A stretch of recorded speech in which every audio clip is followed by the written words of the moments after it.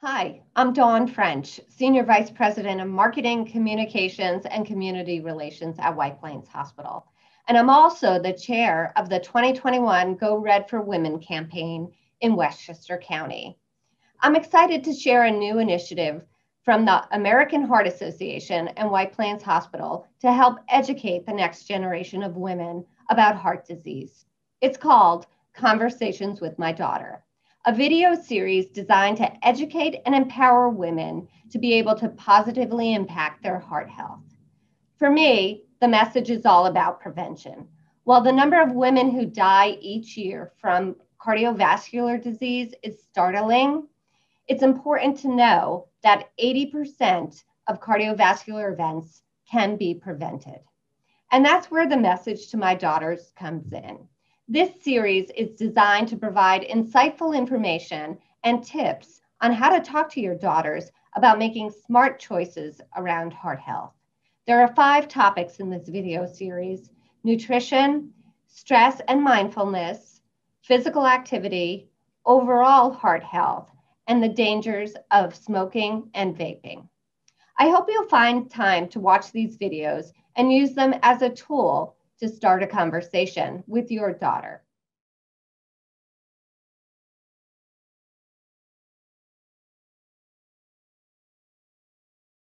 Obviously, the earlier that you can teach children and teenagers stress reduction techniques, the better off that they will be, because they have these skills for life. And their brains are more open to learning new things. When you have an adult and you're trying to introduce all these breathing techniques, that's one thing. But now that these kids are learning it earlier, it's just becoming so much more natural for them. And it's really just becoming, a part of their life and who they are. And it's wonderful that schools are starting to incorporate this into their curriculum, because they really never have before.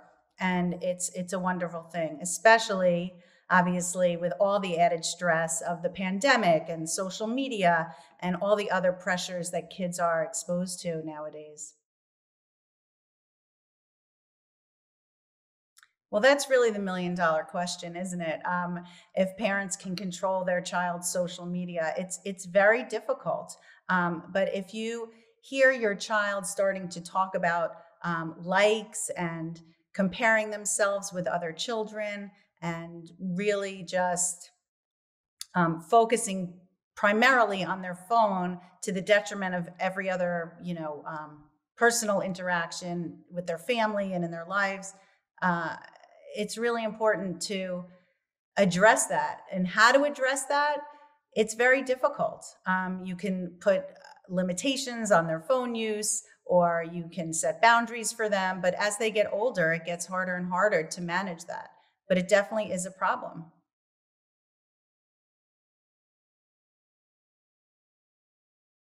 Anybody with a teenager can probably tell you it's very difficult to have these conversations with their kids, and the parents tend to worry a lot about their teenagers and can over ask, and it's annoying to them. So we have to be careful, first of all, not to pathologize by pointing it out over and over. I know I'm asking my son constantly, are you okay, is anything wrong? This constant question asking can be very annoying to them. So we have to be delicate about this. So one of the ways that we can do that is really asking for permission. May I ask how you're coping with this?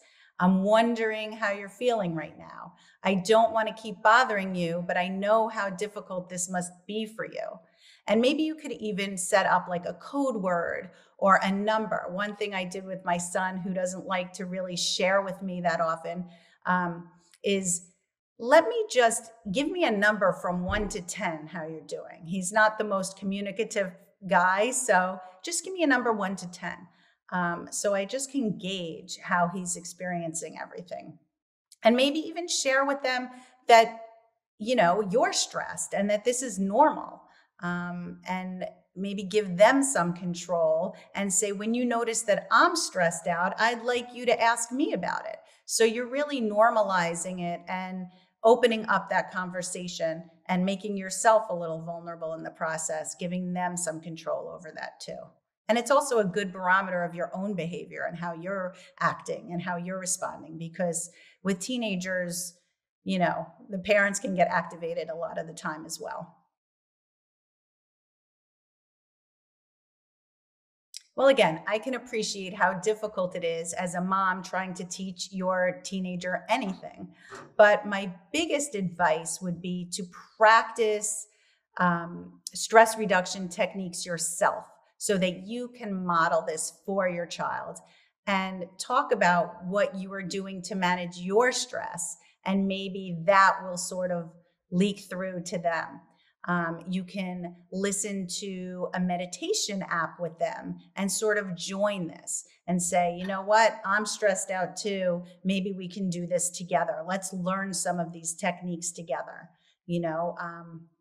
and really watching your behavior so that you don't add stress to them, right? So adjusting your expectations for them, especially during the pandemic. I just heard a story of someone who told their child they can't play soccer unless you have all A's, and that's not necessarily the best thing for your child, especially during these periods of high stress and with the pandemic. So watching your behavior and seeing if you're adding to that stress, and also validating their emotions. It must really be difficult in school with your mask on all day, or something to that effect. Just really understanding what they are going through, letting them know that you get how stressful it is.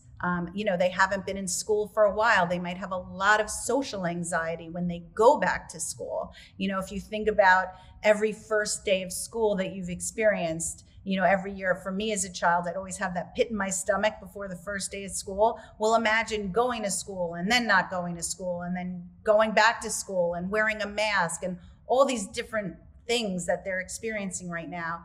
So instead of getting frustrated with them, really validating how difficult this all must be for them. Yes, stress. Listen, we all experience stress in some ways, and that can be normal and healthy because it can motivate us sometimes, right? But it's when the stress starts interfering with our functioning or with our daily activities, it can be detrimental to us. So there is a balance. Some stress can be good, but when it's chronic stress, it can really cause disease and lots of emotional and physical problems for us. We all experience that acute stress when we're like, God forbid, about to get into an accident, or feel like someone's following us, like our heart starts racing and we get all that acute stressors. But and that's good because that's how we survive. That's an inherent evolutionary thing that we're kind of born with. But it's the chronic stress that we have to really be aware of, because that can cause disease.